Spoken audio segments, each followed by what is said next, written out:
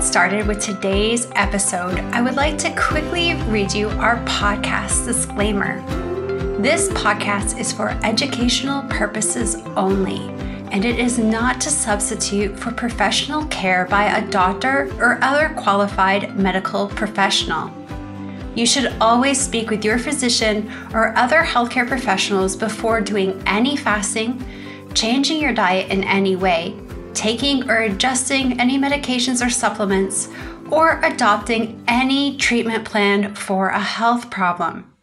The use of any other products or services purchased by you as a result of this podcast does not create a healthcare provider-patient relationship between you and any of the experts affiliated with this podcast. Any information and statements regarding dietary supplements have not been evaluated by the Food and Drug Administration and are not intended to diagnose, treat, cure, or prevent any disease. All right, and now we'll get started with today's episode. Welcome back to another episode of the Fasting Method Podcast. This is Coach Terri Lance, and I'm very excited to be here today because I have a special guest with me today. Some of you who are familiar with the TFM community know we have mentors. So people who have been in our community and know where all the resources are and have great insight, we have them kind of mentoring people. And I have with me one of our mentors, Lisa Enns. Lisa, how are you doing today? I'm great. Thank you, Terri. It's so good to be here. Great. I know that we've gotten to do something similar. We did a town hall meeting before today where you got to share within the community, but this is a little different, little broader audience.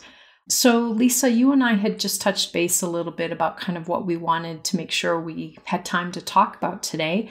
And I always think it's helpful if we can start by letting people know just some about your journey to have them get to know you a bit. Sounds good. Yeah, this story has been shared a few times, and this feels a little bit more daunting maybe to me, but it's good to be on the podcast. I just turned 55. And I'm at that stage where I'm still flirting with menopause, and it's kind of a bumpy relationship right now. So that's not fun, but that situates me in life for people who are listening. I grew up in the 70s and the 80s. And that was precisely the time when the whole diet culture was really prevalent and taking off. And my journey to get where I am now started way back then already. Most of the kids in my grade were pretty thin. And those of us, though, who weren't, we knew what it felt like to feel different. And I was never a thin kid. I was never not obese at that time. I just was not skinny like most of the other kids were. So I recall from early on bringing like rice cakes and yogurt and oranges to school for lunch, or even as a young teenager already going to Weight Watchers for the first time. And that was all part of my journey, going and doing all the fad diets that we all talk about, so many are familiar with, that worked briefly, but were always so restrictive, and it felt even punitive to me to be doing those diets. But it was this sense that I had that I was not good enough as I was. I remember that stigma. I was unique. I was one of the only kids in my class, the girls in my class, I remember that was not skinny. And I didn't really want to be skinny. I wanted to, I just felt different. And I remember being told way back then that, wow, you'd be so pretty, Lisa, if you'd lose a little bit of weight. Or in high school, maybe you'd find a boyfriend if you would just lose some weight. And those were pretty clear messages that were sent to me. So all the shame and the feelings of inadequacy, that was all huge for me. I remember not wanting to care about how I physically occupied space. I recognized that clearly I was communicating that this was a struggle for me, because I clearly remember when my grade 8 teacher said something very careful to me, but compassionate. She said it very lovingly. I think she understood where I was coming from. And she made a comment about hoping that I wouldn't ultimately focus so much on body image and body size. And I've never forgotten that. I don't remember a lot about when I was a kid, but I remember her telling me that. They were words of wisdom for me that I've often thought of, and I've often felt, wow, I didn't listen to her very well. I have lived my whole life. I feel like I've lived my whole life battling with my weight, with weight issues. And as I've thought about it, I recognize that it's been mostly about my relationship with food and my relationship with my body. So I had internalized all of those messages that somehow my worth was found in my body size. So for over more than 30 years, that is what I was attached to. I battled my weight, even though I was advised not or encouraged not to. I tried to control my body size by controlling what I was eating. And I lived in that shame of not looking like my friends, who they were all just very normal little girls. And like I said, I was solid. I was a solid kid. I was a farm girl and I dressed like a boy and I was just solid. But my self-image was skewed by what I was hearing from others about what was acceptable, or just seeing in messages, on TV around me, whatever. And so I bought into the diet culture and all of those expectations. And I lived off of Coke Zero or Diet Coke and crackers and fruit and tuna for so many dieting seasons of my life. And, like many others, I love sugar and processed carbs, refined carbs. And that has been a pretty big part of my journey has been to, when I feel stress or angst or really any strong emotions, those things call my name. And so for all of those decades, really, combined with the pressure of wanting to look a certain way, I would give in to my, those self-soothing behaviors with sugar or refined carbs, and that yo-yo pattern was established early on. And that was my life for more than 35 years. So we fast forward now to the fall of 2018. So that means I've been part of the fasting method for over 6 years now. And when I started at the fasting method, it was yet again, out of a deep desire to gain some control over my health. It was about weight loss, especially in the beginning, but this time it was a little bit different. So 2018 was when I started. This time there were some added whys to my journey. So backing up a little bit, in 2012, I went through a divorce. I think I was going to say a hard divorce. I think all divorces are hard. And this was after 20 years of relationship with my first husband. And by 2014, so 2 years later, I was on my own raising our 2 daughters all by myself while managing a pretty responsible career. So 2014, my older brother died at age 47. He had brain cancer. And also in 2014, I met my second husband. And as our relationship grew, and it was this beautiful, life-changing part of my journey, I observed at the same time other family members getting sick and some of them dying at relatively young ages. So after my brother, an uncle, and an aunt, and I knew that my grandmother had died of non-alcoholic cirrhosis of the liver way back before they really knew what that was. And there was diabetes and heart disease and cancer. And here I was in my mid 40s at that time. So this is 10 years ago. I was obese.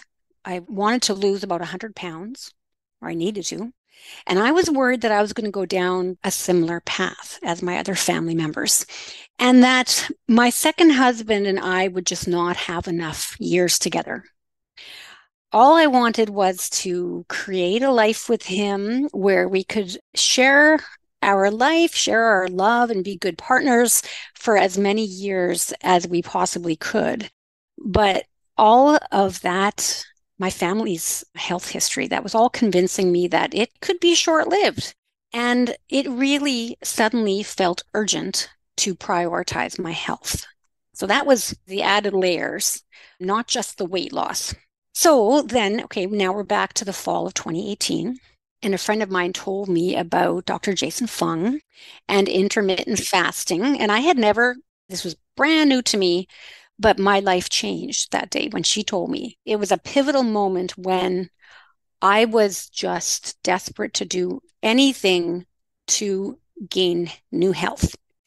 And so that very day that she told me about whatever this is, Jason Fung and intermittent fasting, I was just desperate. And I will admit that probably there was some of the same dieting mentality going on because it was this novelty of a new way of looking at things. It grabbed my attention. I remember spending the first days going down all the rabbit holes on YouTube and finding all the videos I could that Jason Fung had done and Megan Ramos. And I was just drinking it all up. And I very quickly started fasting. I made all the changes right away, or I started and saw results very quickly. But I think it still was a dieting mentality at that time. So that journey early on, it was a pretty drastic, linear journey for me through the fall of 2018 until the summer of 2019. So I don't even know, like whatever it was, 8 months or something. But for the first time ever through fasting and getting rid of the sugar and the flour and refined carbs, I was free of the cravings and I was free of that seductive call that food has always had for me. So yeah, like that first year, I simply grabbed hold of the idea that, yeah, we just eat too often. I remember reading in a book at some point, anyways, Life in the Fasting Lane. And I read through that book. I've read lots of books, but that one, I remember Jason Fung saying in that book that fasting should be our default mode and eating is the exception, kind of. Yeah. That was huge for me because it really reinforced for me, yeah, we eat too often. I eat too often. I was used to the eating all the rice cakes or whatever and being hungry all the time. And so then I would just eat more low-fat food. And this felt totally different as I was learning more about how to fast and how to do this a healthy way. I also discovered that, that idea that our bodies just need to rest and to heal from eating. And again, that was a foreign concept for me. And so I grabbed on to those images of, like, for example, visualizing my reserves of fat as refrigerator shelves. So when I would do longer fasts, you fast maybe 24 hours or more, I would just tell myself, nope, you've got lots on those shelves to eat from. You don't have to eat anything. And it was relatively easy. I remember so much of those early months of fasting. It became really, I remember saying over and over, wow, it's kind of effortless. This is amazing.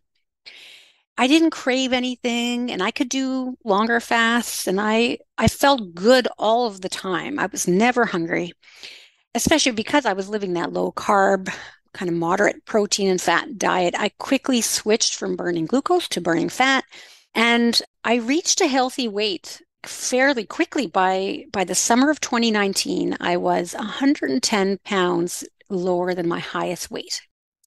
And that was kind of at my goal weight. So then, of course, then we get to 2020, and we all know that was a pivotal year for history. And I worked in seniors care at that time as a spiritual care provider. And the pandemic was especially difficult in places like nursing homes, and that's where I was.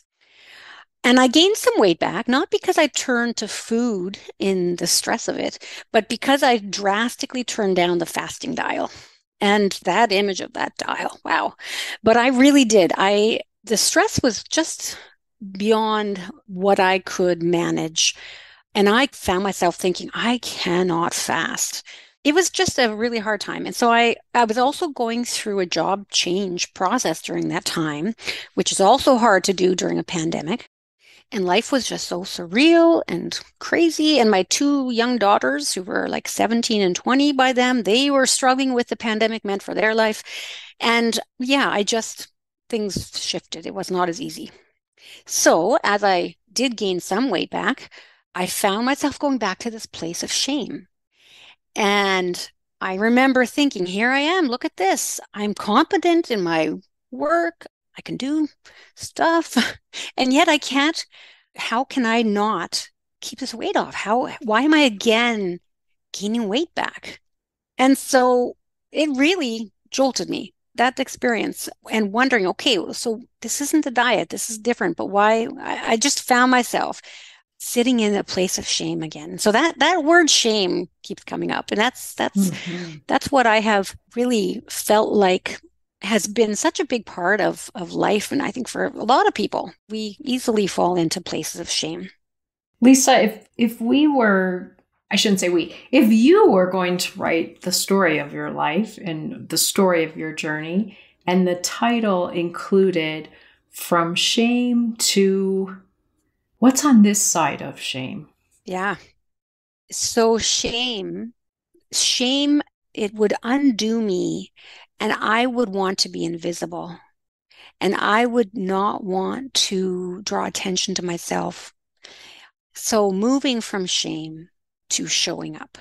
So showing up for so many different things. For myself, for one, sitting in that shame was almost like a self-deprecating place where I didn't hate myself. I didn't hate my body, but more than anything, I wanted to ignore it. I didn't want to draw attention to it. And I just want to pretend it didn't exist. But I learned eventually, and it actually came I hear it all the time in this community about the showing up for our fasts, showing up for ourselves. But when I was training to be a spiritual care person 35 years ago, my supervisor in a hospital in Indiana told me, and again, I remember this clearly. He said, Lisa, one of the best things that you can ever do for other people is to just show up. Just show up. That's the most important thing that you need to do. And I have held that so closely to me because it's for myself in my journey or on my journey. I show up for myself when I take care of myself, when I'm fasting, when I'm eating healthily. And I have learned so much over these 6 years about, all the science stuff about food and our bodies. And I've listened to more podcasts than I ever would have imagined I would ever want to. And I can attest to, you have a room full of books. I do. Maybe more than one room. Yeah, I do. Yeah. And there's so much important stuff there to learn. And I feel more knowledgeable. I feel like I've shown up for myself in some really real and important ways, like just learning all those things about how I could or should be eating. So I want to mention that one other part of shame, there's so many different ways that it has shown up over all these years, but one way that it does has been, for example, my relationship with food, which is a pretty common reality for a lot of people, is that whole dieting mentality. And I bought into that stigma.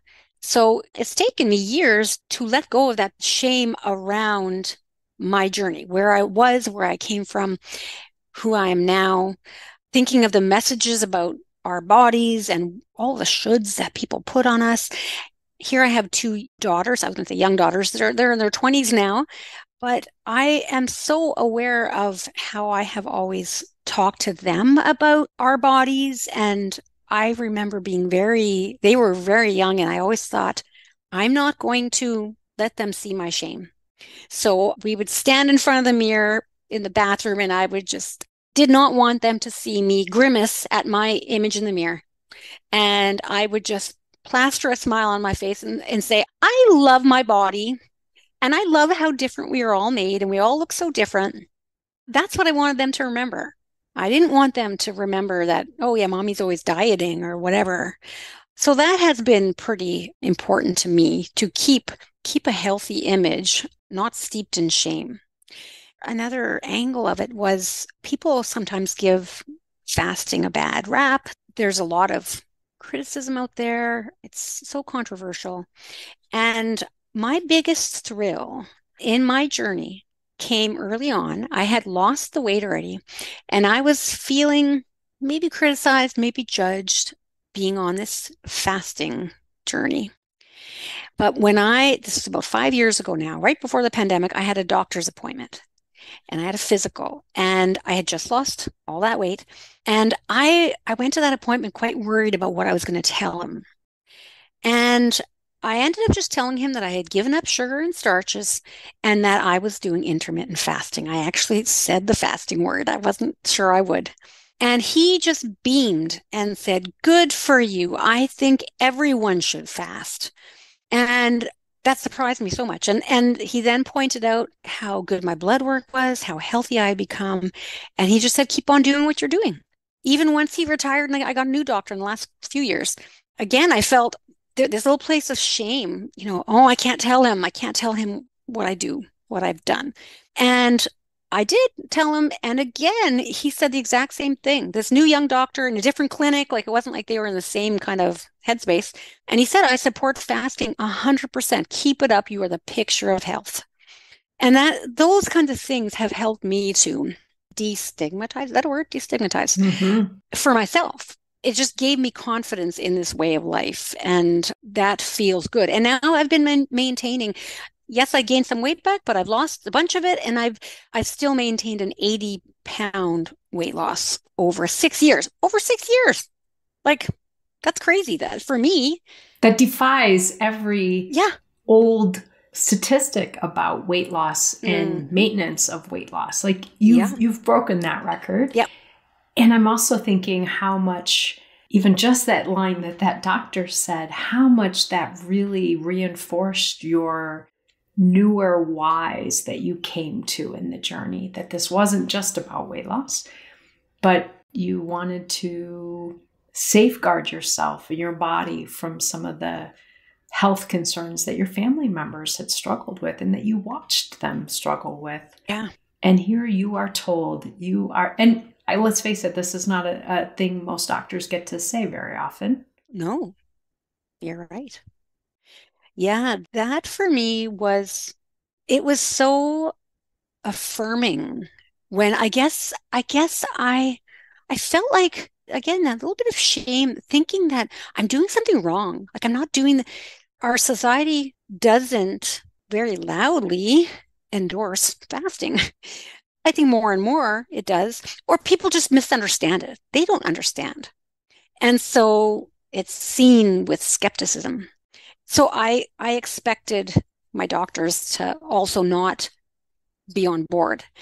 But in that kind of moment for both of those doctors, I just felt like, oh, I don't have to feel bad about this. I mean, again, when they confirmed that I'm so healthy at this point, like just a few months ago at an appointment, he looked at my blood work and he said, "Look at this." He goes, "That A1C is beautiful." He goes, "You are so far from diabetes." And I'm like, well, yes, that's exactly where I should be. I've been doing this for 6 years. And so for me, that is showing up to myself. That's that why that is reinforced every time.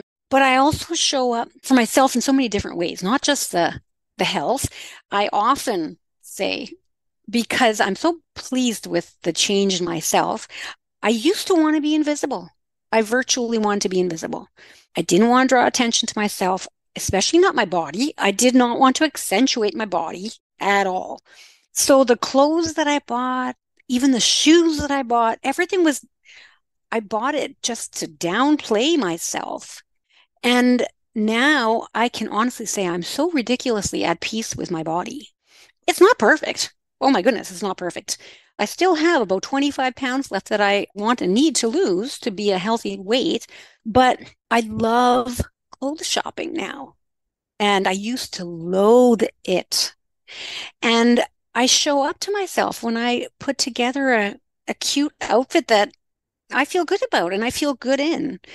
And I get excited about putting on cute accessories with my clothes, like whatever, earrings and a dress and new boots. And I mean, literally, I had hardly ever worn a dress in my life until 2019 when I suddenly realized, oh, it's like the shame fell away all of a sudden. And I suddenly realized, I bet you a dress would look good on me now.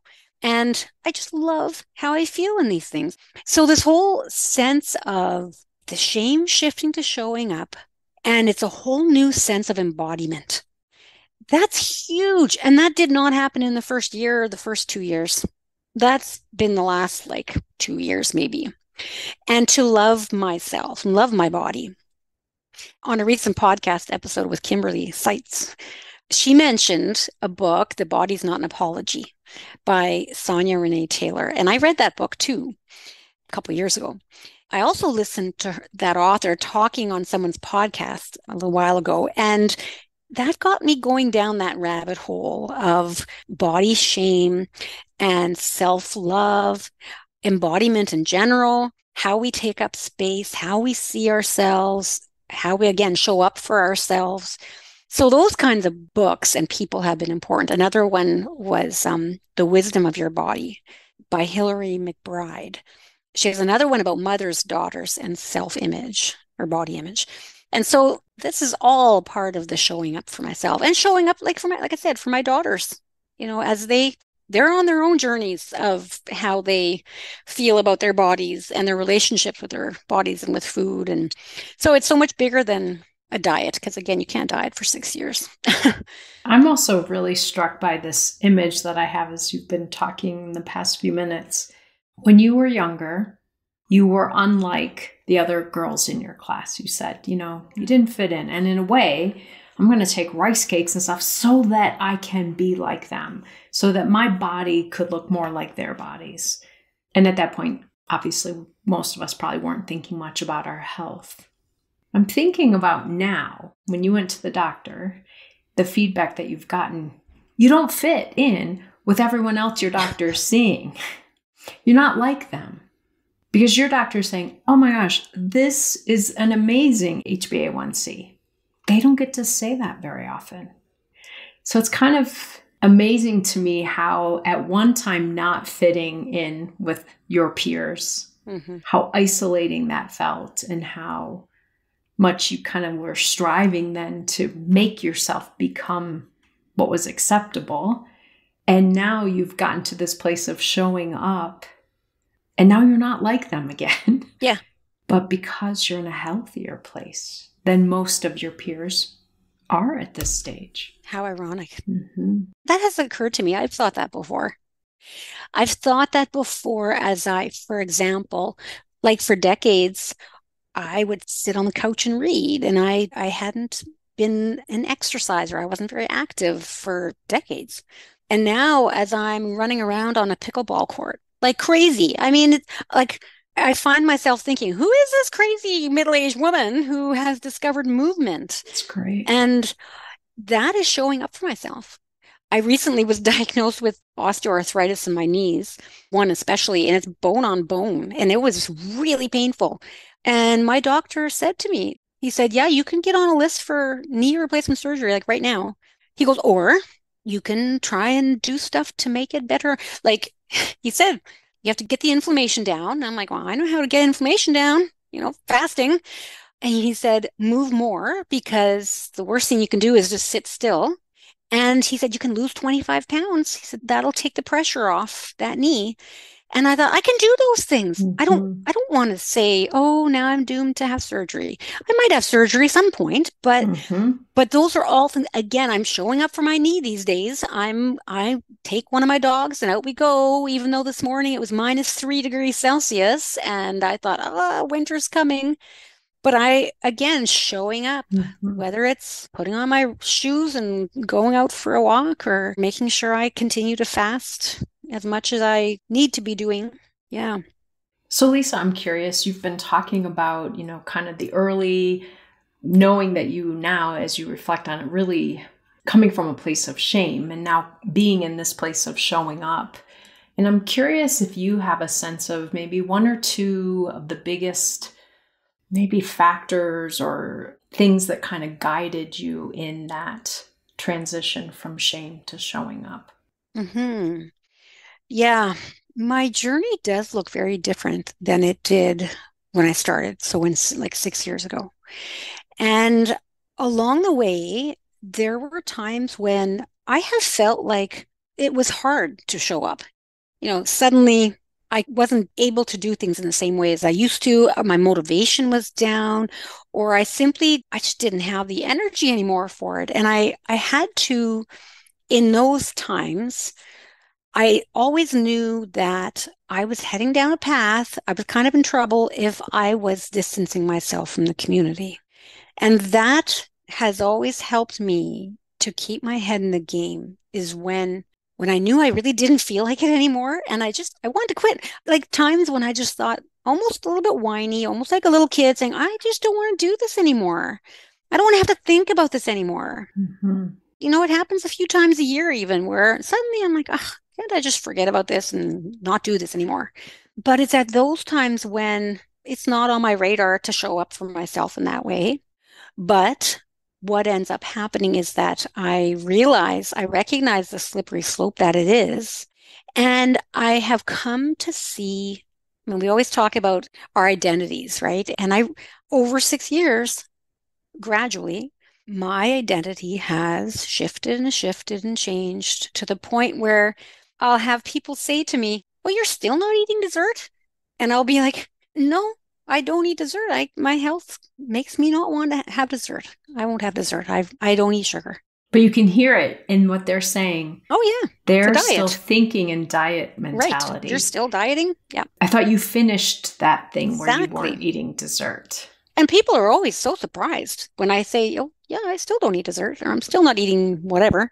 That is what has changed. And I have gradually, and I think it's through this community because all of the mindset, so often the mindset and emotions and habits meetings, I mean, you can learn all the science of fasting and eating healthily, but it's all that other stuff that addresses that relationship with food and your identity. I no longer say I am an emotional eater. I don't say that. I mean, I still tend to, when I'm in an emotional, weird place, I crave something, but I don't give in to that being my identity. I have come to see that no, that's not where I'm at. My identity is different than that. And so the big shift I think that had to happen was to see like any other aspect of my life that is worthwhile to me. Like, for example, my marriage. We've just celebrated 10 years of meeting, my husband and I, and we met and within a year we were married. And we work at our marriage. We find it's just so important. So just like putting in, the discipline for a marriage relationship or my work, my career. I mean, to stay kind of on top of things, I need to do continuing education and I need to read more books and I need to go to conferences or whatever. Like all of it is regular discipline. I play piano and I took lessons forever when I was a kid for 10 years and I practiced. I had to practice. I knew I had to if I was going to keep improving or keep being a piano player, right? And so that's how I see this way of life showing up for myself. I don't always want to. I also always didn't want to practice piano. I don't always want to go out for a walk when it's cold. But that's where the rubber hits the road. And that I feel like has been something that over the last few years has just kind of solidified more and more that, yeah, I don't always want to do it. And it doesn't look perfect. It doesn't have to look, I mean, my goodness, 6 years. I'm glad I didn't know when I started that I was going to be. I did really think that it was going to be, a set period of time and then you'd be done with that and move on. But no, this is my way of life. And I feel confident in that. I feel so fantastic physically. I've worked hard to get my sleep good. Like yet another thing that, it's worthwhile making that effort. I know that if I change some habits, I won't be sleeping well again. And slowly over 6 years, I've changed habits, like giving up along the way. Early on, sugar, refined carbs. After 4 years, I gave up, well, 5 years, gave up Coke Zero finally. I haven't had one now for almost a year. Woo. Nice. And that was a big one. Mostly given up alcohol because I know that it just does not, I mean, especially now with this knee thing and, the inflammation, I think, you know what? Nothing in me needs that alcohol. My sleep doesn't need it, whatever. And so I'm slowly tweaking things. And all that is part of that loving myself and showing up for myself. I love it. And I love, Lisa, that you really kind of walked us through not just the history, but the transformation. And that's a big word for me in this journey. And you've really transformed. And I think that's what's so important. I think people can do a lot of temporary changes without transforming. And we're never satisfied with that. And most of us have done that 10, 20, 30, 100 times. And what you're talking about is that you've really been transforming in these past 6 years. Mm-hmm. Yeah, absolutely. Very good. And it'll look different with each passing, whatever, month or year. That's right. Yeah, and that's okay. But also the idea then your transformation doesn't just end. Right. Yeah, it just looks different. That's right. That's right. Yeah. Well, Lisa, I just wanted to thank you so much. You do so much in our community, and I always feel so lucky when you come to my meetings and help out. And it's fun. I'm so glad that, to me, that's another way that you show up. You're sharing your experience and your art of giving to help other people in this journey as well. So thank you so much for joining me today. You're very welcome. Thanks for having me. I think it takes some nerve and some courage to come onto a podcast when we're not used to that. So it does. Thank you so much. You're welcome. And I will continue to get to see you in your journey. Thanks. Very good. Okay, take care. All right, everyone. Take good care, and we will be back for another episode of the Fasting Method podcast next week. Bye, everybody.